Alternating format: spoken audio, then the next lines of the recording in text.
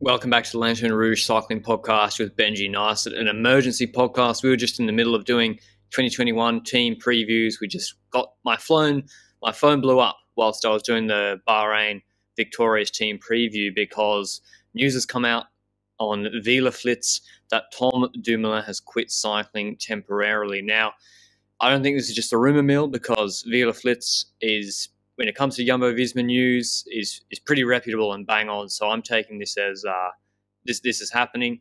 And yeah, Raymond Kierkoffs and Maxim Horsels have put this out. The link is in the description if you want to read the article. It's in English because they'd obviously know there's going to be a lot of news about this. But yeah, the headline is that Dumoulin is taking a break from his cycling career. He's just in consultation with Jumbo-Visma when they're at the team camp in Alicante in Spain right now, by the way. I think they've had discussions there, and he's taking unpaid leave for an undetermined time. What's your initial reaction, Benji? Are you completely surprised or caught off guard? Yeah, I am. And quite simply, over the last couple of years, he hasn't had the best time as a cyclist. So on paper, with all the reasons that we'll go into in a second here, I can get where it's coming from. But yesterday, he only announced the schedule for this year, and he did so on Twitter in a pretty happy message. So it's just so shocking that it sounds impulsive because of the timeline that we're on. Like yesterday at the training camp, they announced the schedule, and right now he's saying that he's not doing that schedule. So it's kind of I'm hyped for the season. Next day, I hate cycling. So yeah, it's difficult to really gather the reasoning behind it that way. It just feels impulsive, while it probably is not on his end. So just as background, if you're not too familiar, if maybe you're a new cycling fan, Tom Dumoulin, I don't think it's controversial to say, in 17-18 was the second best GC rider in the world, and I think that was clear cut behind Chris Froome. He won the Giro in 2017. He came second in the Tour de France in 2018, second in the Giro in 2018. He's got 4 Giro stage wins, 3 Tour de France stage wins, ITT World Champion at Bergen in 2017 when they had that climb at the end of the time trial.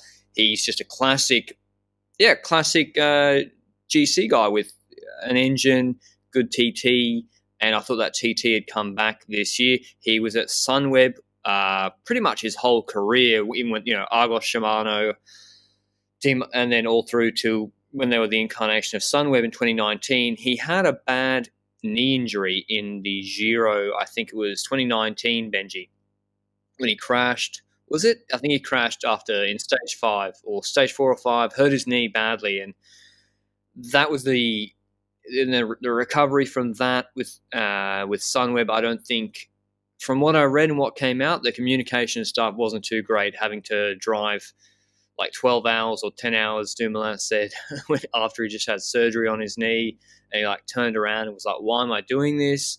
And so he left Sunweb. One of the many riders to have left Sunweb, who's like a top shelf rider, went to Jumbo-Visma. Now, I don't know if it was on big money or whether it was low base, big incentives, because that could factor into how happy he might be. Because, Benji, if he's on low base, big incentives because they're giving him a chance in a really strong team, but hey, you're signing here because we're going to make you our leader for one of the Grand Tours, then if I was him, I wouldn't be too happy that I'm not going to the Giro, and then Tour de France, I'm probably going to be a domestique for Primoz Roglic. So that's a long way of saying, Benji, that I think there's a whole host of things that are playing into this, not just the fact that he might not have had good results last year. I think he's also looking forward to this year in 2021 and thinking, well, geez, I was the second best guy, the up-and-coming ascendant GC guy in 2017-18, and now I'm going to have to play second fiddle in the big races in 2021. And that combined with everything else, and I'll talk about sort of the impositions of lockdown and COVID on these guys in a second, but do you think I'm completely out of whack or out of line for even mentioning that, or do you think it's something different, or do you think that could be playing into it? Yeah, I think it's a valuable option, though. I think we're working off scraps in total regarding what the reasoning could be. There's plenty of reasons that it could be, and this is one of them. He was in a position that he was leading Grand Tours at Sunweb. He was dissatisfied with how they handled his injury, and probably some other stuff surrounding that ended up him leaving Sunweb. and he joined Jumbo. I'm not sure it's going to be on low base with high incentive. I think it's going to be a pretty good balance knowing what he's done as a cyclist beforehand. Obviously, he came from an injury, so that plays into the contract negotiations most likely. So you might not be too off on that. And I think that indeed he's entered a team where he was perhaps planning to be a leader again pretty soon, but in the Tour, didn't really happen last year. In the Tour de France, he had a saddle sore that ended up playing into his racing, and he ended up falling into a domestique role by choice for Roglic on that Portobello stage. And or was it Persuda stage already? That's the same one. Never mind. It's the same stage. Either way, I think that that might be a valid option, but there's so much else. I think there's a real mental struggle for Dumoulin as well. He came from that knee injury from the Giro and rode that Tour de France. He ended up 7th in that Tour de France where he domestiqued for Roglic last year. And after that, he mentioned in an interview that he came very close to stopping cycling already before that Tour de France because of the injury, because of how all of that was handled. He didn't feel like cycling.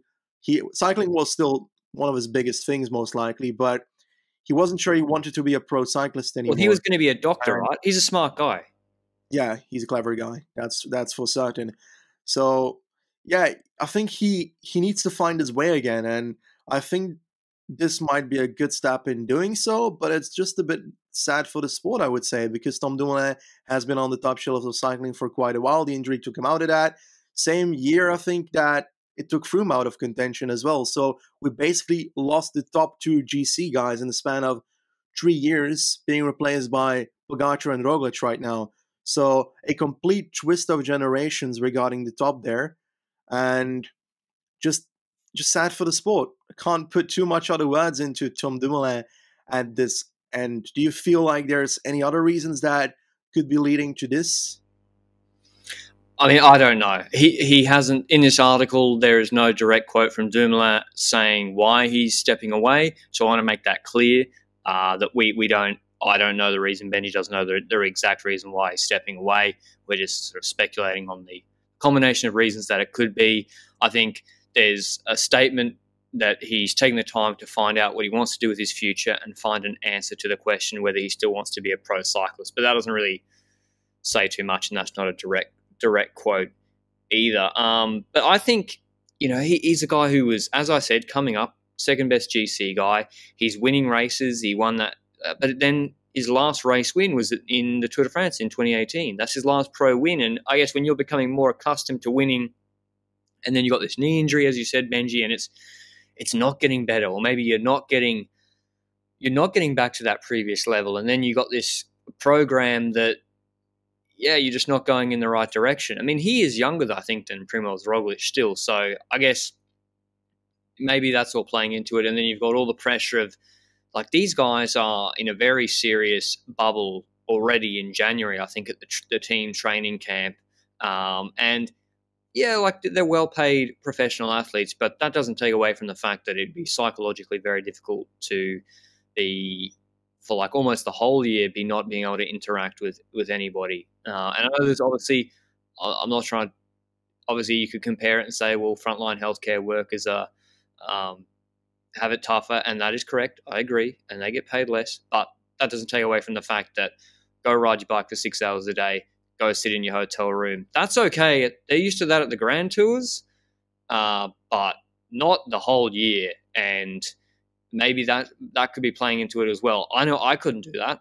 I would struggle to do that, and I think a lot of people would too.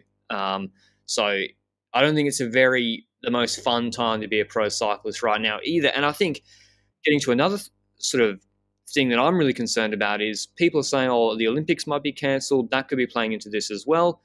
There's no certainty of a program in 2021, understandably, because of COVID.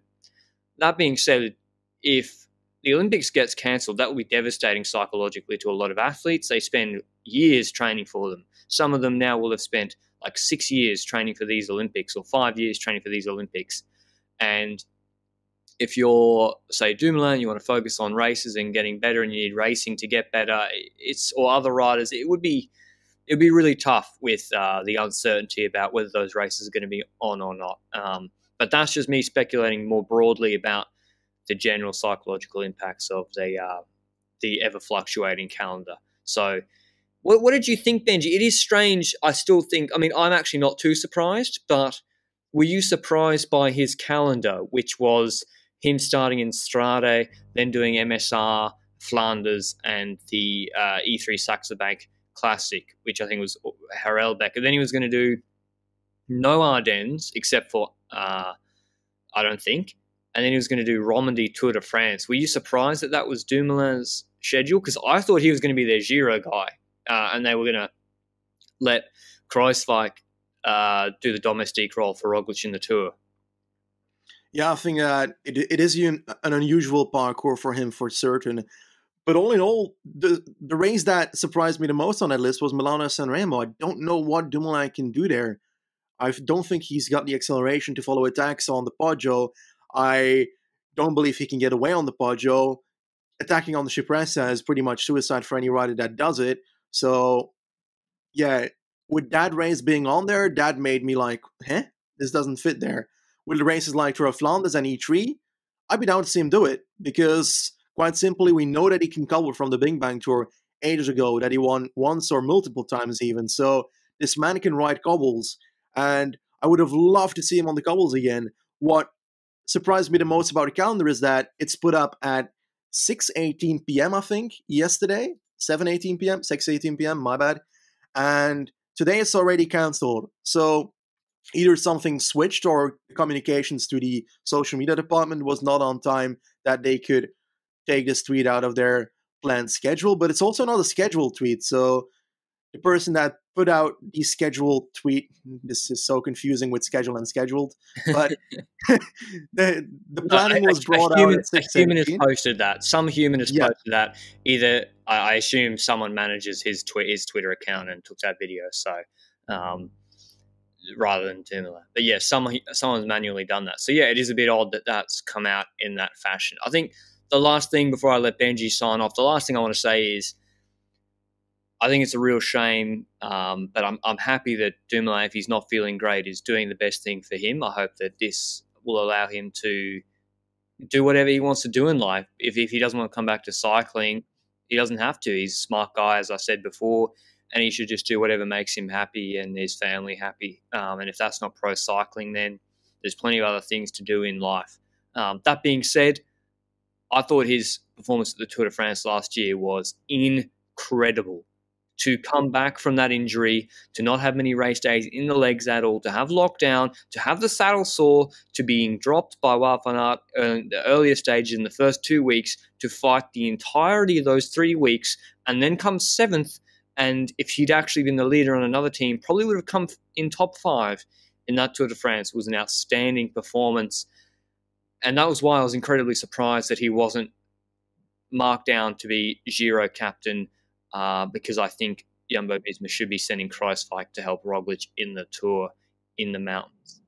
So that was my real surprise. And now maybe he wanted to do something different with the different program to spice things up and get him more motivated. I don't know.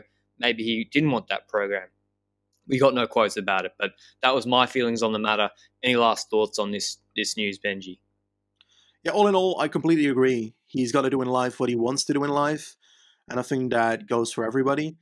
And it's just sad that we see such a talented rider leave the sport so early. There's obviously not a timestamp on whether he comes back, or if he comes back, or when he comes back. I hope that he just ends up finding whatever he likes doing. But I think that's pretty much everything we can add on this conversation here, this emergency podcast, LRCP podcast about Tom Dumoulin. Now, if you like these kind of emergency podcasts, then head over to Twitter. We made a Twitter account most recently, and we're trying to keep that up to standards and keeping you informed on everything we're going to do. Planning of the podcast as well. So every roughly weekend, we try and already tell the people what podcasts they can expect. And we also announce the guests that will be coming on in the coming weeks. So, for example, if you hadn't seen it on Twitter yet, next week we've got Tom Skoinch and also Cecilie Trup-Ludwig as guests on the podcast.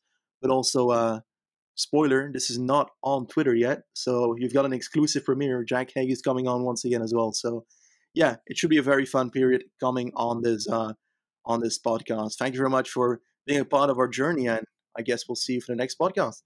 Goodbye. Comment down below if you think we're missing something or if you agree with our takes on this. Because, yeah, I always learn a lot from your comments down below. A lot of you are living in Belgium and Netherlands, got your ear low to the ground on these sort of things, and you might have some good insights. But we'll see you later. Ciao.